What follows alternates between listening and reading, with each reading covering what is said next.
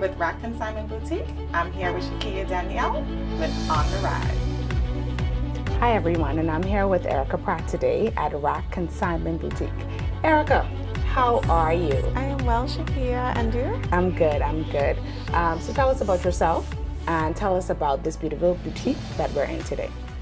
Well, what can I say? I always loved fashion. I always was the person who would always suggest like different styles to my friends, and happy to shop for them. I found it as a hobby and collected quite a number of things throughout the years. Okay. So when the time came for me to venture off into something on my own, it was only fitting that I did. Started with a consignment boutique. What is a consignment boutique? Because I remember when I first saw it, I was just a tad bit confused. So tell us, what is a consignment boutique and how that concept works here? Well, a consignment boutique is pretty much a boutique, and I'm selling pre-owned items as opposed to selling brand new, and I'm selling on behalf of people.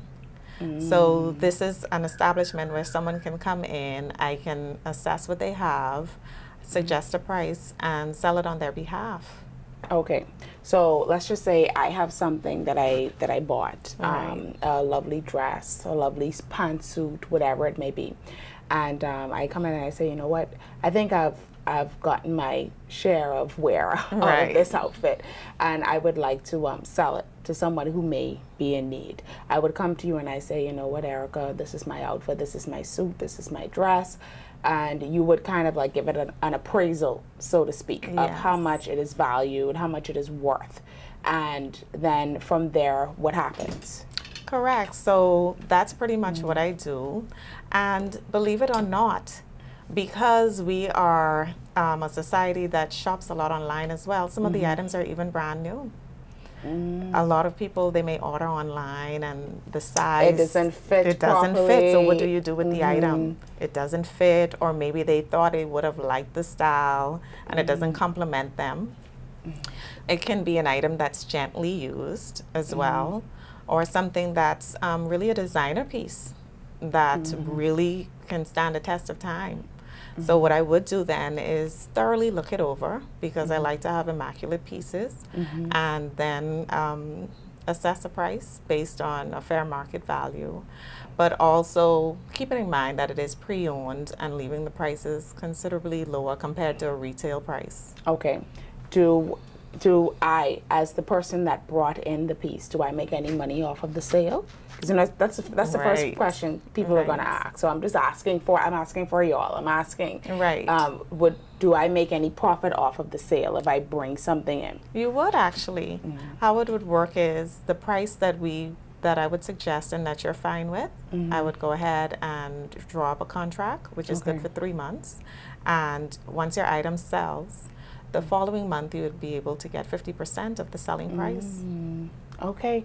How has this concept caught on since introducing? Because I think and I stand to be corrected, that this is the first of its kind that I've seen over here. So how has this concept caught on? Right.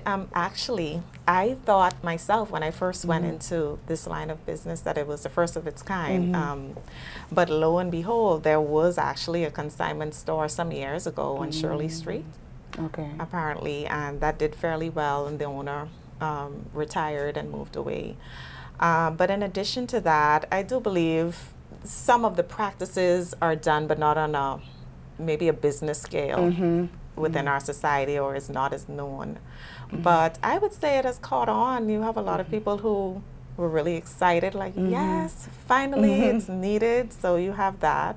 You have persons like yourself who may not know what it is. And that's my job. I'm here to educate and let everyone know what services we offer here. In addition to that, there are persons who may not care for it per se, but I feel as though I do have two customers. I have the ones that are actually consigning because they may just have too much stuff or have something that they don't need. And then I also have the persons who are really into it and want to purchase. And then also a third, which will be both, someone who would want to consign their items as well as purchase them. So it's the best of every world, pretty much. You cater to men and women and kids, or just women? Like what demographic do you cater to? When I first opened, it was actually men, women, and children I targeted. My niece initially was coming on board with me, and she was going to take care of the children aspect of it, but she ended up not participating in that part of it. And I found the children to be a little slower, so I just held off on that for a bit. Right. The men, it's styling only. I had some men pieces, but I'd prefer to like get sales specific, purchase specifically for men. But definitely we have a full range. The ladies love to shop, let me say that. Let me say that. I have female clients, I'll be like, do you want to see any of the men or children? No, I want to see from me. Okay. So I'm fine with that, and it's going very well. How long have you been open so far? The grand opening was July 21st, 2018. So you're coming up on your first year very soon. Yes. What advice would you give persons who are, you know, I guess, either contemplating that move or already made that move, and they're you know, I think it's been about, what, 6 months or so that have passed for you, roughly. What advice would you give persons who have made that move and just want to be successful? Right, so entrepreneurship, at the end of the day, it varies, but there are still some components that we cannot run away from, which is planning. So make certain that you plan and know exactly what area you're going into. In addition to planning, make certain that it's a market that is one that you're going to benefit from, because this is going to be a livelihood, especially if you're doing it solely. On top of that, I would just say be true to yourself. Whatever you do, put your stamp on it and enjoy it, because this is what you're going to be doing and you want to leave your mark. Everything else will fall into place. I think I just want to back up on point number 2 that you just made, and you said research your market. Right. How did you go about doing the market research for an industry like this? Because, you know, we can do market research and use different methods. Market research could be talking to persons in the industry. It could be talking to our friends, getting feedback, getting their opinion. Talking to persons that we trust would give us the honesty that we need. It could be literally going into the stores of persons that offer the same type of clothing that you offer. Well, probably not consignment, but that sell clothing around the country. Right. You know, so how did you do your market research? How did you go about doing that? To be honest, I knew that I wanted to do something in terms of either retail or maybe somewhat food and beverage along the lines of like a lounge somewhat. So retail was always in your view? It was in my view, but I didn't know exactly what aspect, because it is fairly saturated, the market in Nassau. That's what I'm thinking, like this would be so scary, because it is, you know, how much clothing stores do we have? Precisely. Is this something that I want to jump into? And even if I do I want to make this my first venture? You know, not venture number 2 or 3. This is my very first venture in a saturated market. So anyway, sorry to interrupt you. Go ahead. I appreciate you putting in that point there. And that's where it's all about just being true to yourself. Because at the end of the day, once you are behind your brand and you create your brand, a lot of people just come for you. So that's very, very important. And then I also believe, like, if you're familiar with the law of attraction, automatically, I stumbled upon it online. I was just researching 10 businesses that required little capital and easy to start up. And it spoke to me. It spoke to me, and everything else just fell into place right from there. So sometimes things are just staring in your face, and you will know. And you always had the confidence knowing that I can do this on my own. Like, this is okay, I can do this. You never had any reservations that maybe not now, maybe 2 years from now, but maybe not now. Right. Well, the situation I was in corporate, and I left my job. and it was kind of abrupt, so I needed, I did not have a choice. I needed the coins to come in. Okay. So it was about like more in terms of what to do. Right. But I knew I needed to do something. And you went in full on beast mode. Full on. I had a lot of doubts. My fiance was like, are you sure? You know, he really wasn't sure. He doesn't know anything about retail. I was like, yes, this is going to work. And yes, 6 months in, you're making it happen. I am. How does it feel to you when your clients are satisfied with their purchases? The client that walks in the door looking for a piece, how does that make you feel when you're able to make them feel confident, make them feel pleased in the way that they look, their appearance, and then they walk out feeling happy, you know, and I'm going to come back? How does that make you feel as the owner? It makes me feel like, can I go to the event? Like, I don't really want it to end, but it really, really makes me feel happy, as if I've really helped someone. And yeah, it's a really good feeling. And on the flip side of that, for the person that brings in the clothing, the order that went left, you know, it just didn't work for their body type, or the color was just off, how does that make you feel knowing that you were able to help them?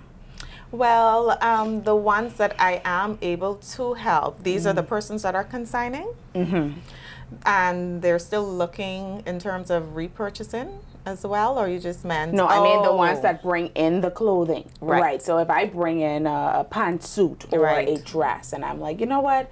I think I just want to put this up for a consignment, see if you can get anyone to purchase it. Yes. When that sale is made, when that purchase is made from the customer, and you're able to please the person that brought it in, how does that make you feel? Again, it makes me feel as though everyone wins. Because that item may have just been in their closets for who knows how long, or may have been given away to someone who they don't know what they would do with it. Right. But they're able to maybe even repurchase something else that they would love. Now, I must ask, because you can tell this is your gift. This is your niche. You say you always loved retail. You always loved fashion. Yes. You saw yourself in it from a very young age. I must ask, what you did in the corporate world, was it anything related to what you're doing now?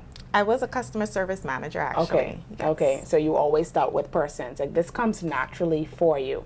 Well, it was a lot of training, but I had all of the basics down pat. In addition to years of training and exposure and everything else. Where do you see yourself, this is 6 months in, roughly 6 months in, where do you see yourself in the next year or in the next 2 years? Where do you see yourself taking this business and just blazing the trails with it? Well, within the next year, for sure, I would definitely like to put my stamp on the entire island, because there are a lot of people who still isn't aware of this business and that I'm here. So let me just stop you right there. I wasn't aware of it. Right. I wasn't aware of it, and I came across the business on Instagram, and let me tell you something. The way you put pieces together, the shoes, the bottoms, the tops, the accessories, I could not help but to inquire. So I just want to encourage you and say you're doing a really good job from just the pictures alone. And then as I continued to scroll, because it just grabbed my interest, there are a lot of persons that we are all familiar with that purchase from your boutique, that endorse your boutique, and they look really good wearing your clothes. So I just want to encourage you to say you're doing a really, really good job. Now, go back to telling us where you see yourself in the next year. Sure. So I would like to reach out to the entire Bahamas. Well, let's starting with Nassau, and I'd like to have billboards and more marketing done. And definitely I would like to have maybe another location, another part of the island. And within 2 years, for sure, if not 2 to 3 other islands, at least one other island to start. Excellent, excellent. So everyone can benefit. everyone can benefit. Yes. Persons on the family islands, persons living here. Precisely. You know, and this will be a wonderful destination store because everybody, and you know what I really like about the internet, you get to just lay everything out and keep the excitement going. And like I said, you're doing a really good job with that. And everybody, there you have it. Erica Pratt from Rack Consignment Boutique. And she is blazing the trail in the clothing and the retail and the consignment industry. Thank you. Thank you, Shakia.